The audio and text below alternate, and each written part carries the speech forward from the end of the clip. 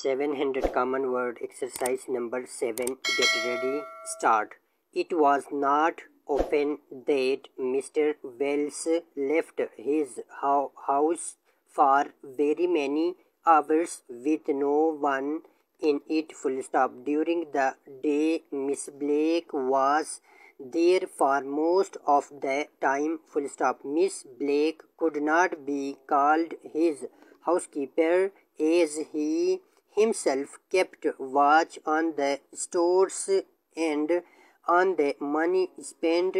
In fact, he bought most of the food, cleaning materials, and so on his way home from the office, and merely passed them to Miss Blake to put away. Full stop. No, Miss Blake could not be given the high sounding name of housekeeper, but neither could she be called the woman who did for him. Full stop. She fell somewhere between these two high and low points. Full stop. She was a daily help of the most valuable kind, and she looked after the house of Mr. Wells with as much care as she would have looked after her own, had she had one of her own. Full stop. But she had no house of her own, and in the evening she went off, and even Mr. Wells did not know where she went or what she did. Full stop. During the day, therefore, his house was in good hands. Full stop. Next para. In the evening, there was himself and there was his brother. Full stop. Generally, they were both at home, for neither of them was much given to going out. Full stop. They did not like parties and they did not like the pictures. Full stop. They did not care to pay high prices to see plays which in their opinion, were generally not worth the money that had to be spent in getting up to town and playing for a reasonable place. Full stop. Neither of the men had married, and neither had a regular girlfriend. Full stop. Their evenings were, therefore, generally spent in the house, and it was the house that they both loved more than any other thing in the world. Full stop.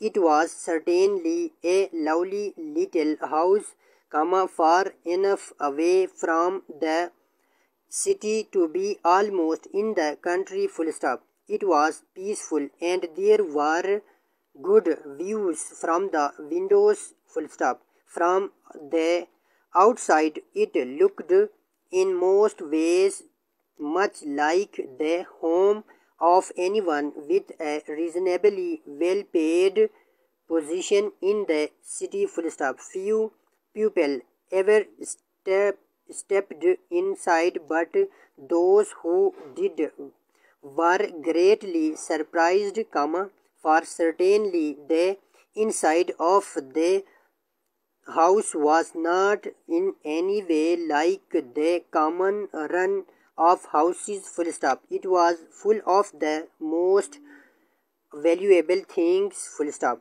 All fully placed and marked.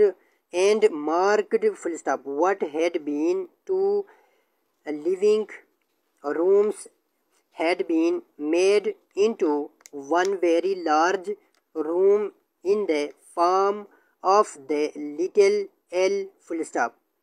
The room was white and as clean as if it had been in the hands of the painter that very day. Full stop. Everything in the room was clearly a showpiece, something bought at a sale and for which a high price had to be paid, full stop. The pictures were old masters and the books were beautifully covered, full stop. The table and all other pieces had been carefully bought one by one, as opportunity and money made such buying possible, full stop. It was such a room as one might expect to find in one of the great houses built in a past age, but no one could possibly expect to see anything of the kind in such a place, full stop. The room was priceless, for many of the objects could not be found for a second time, full stop, and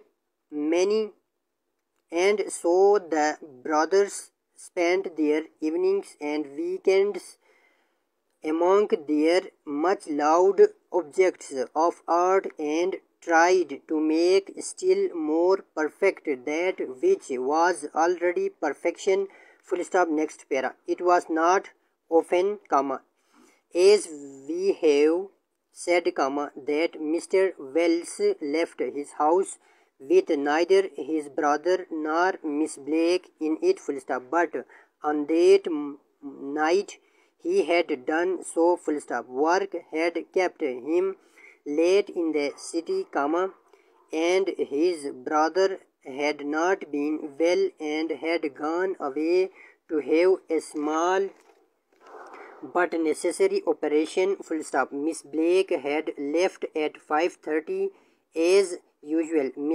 Mr. Wells read his paper while waiting for the 8:45 train home, full stop. But the train was late in starting as there was some mist in places along the line, and it stopped several times before reaching his station. He got out and walked towards his home, full stop. The mist in the air seemed to have a red touch, he thought, as he walked on, full stop.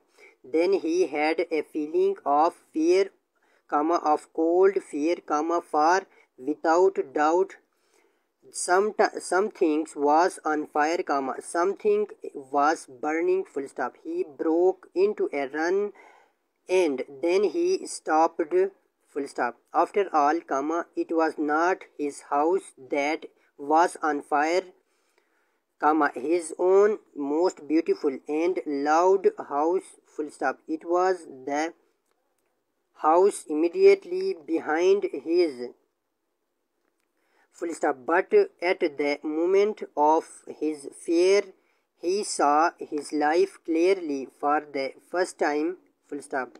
He saw that he had spent his years loving cold and lifeless objects, full stop. He saw that he loved no living being and that no living being loved him or cared that he was late home that night, that he was cold and had known fear, full stop.